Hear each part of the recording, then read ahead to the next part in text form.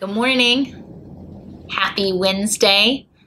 Uh, Please take a good look at the email below. If it were a bulletin, Margaret would tell you to take it home and put it on your fridge. There's a lot of things happening, exciting and important things happening in our life together in the next few weeks. Below, you'll find some information about plans for worship during Holy Week and Easter. We're excited to have 3 outdoor services together on Easter, and then as soon as possible after Easter, to begin having reduced capacity worship services in the sanctuary, in addition to Zoom groups, backyard groups, and the worship from home format.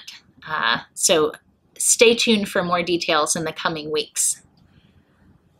Let me get you to just save the date for a couple of things. So March 21st, we'll be gathering on Zoom for the election of officers, that's elders and deacons, and you can find information about the nominees below.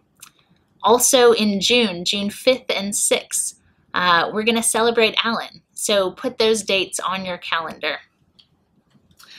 A team of folks in the office is gathering pictures and updating information. They want to get a directory, an updated list of folks at Blacknell in your hand. So if you've ever said, hey, what's the name of that person that used to sit in the back left and they kind of have curly hair, and then you go on CCB and say, no picture, we want that to be no more. So please put your photo in CCB.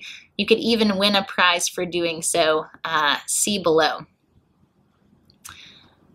I don't know if you've noticed, but on Sundays in the worship from home information, there's a link to a page that has prayer requests, both prayer requests from our church partners and mission partners, but also ways that we can be praying for one another, much like the particular concerns that Margaret would announce.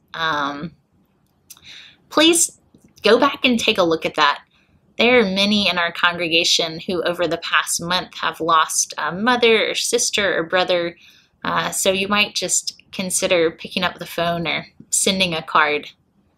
But this morning I want to encourage you to pray for one particular family. Doug and Cheryl Koenig lost their daughter Deanna this week.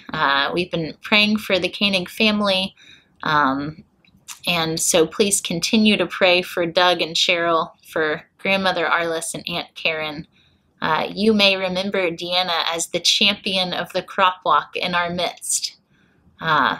Please continue to lift the family in prayer. Pray for Christ's comfort for them.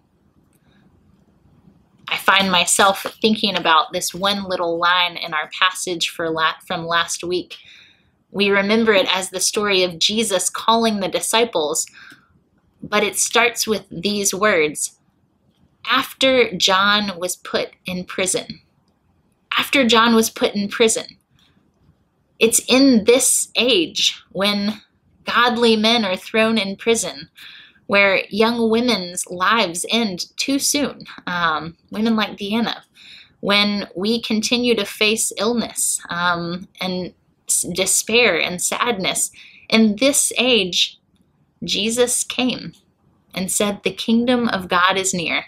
Repent, believe the good news, and follow me. That's his word for us today in this age.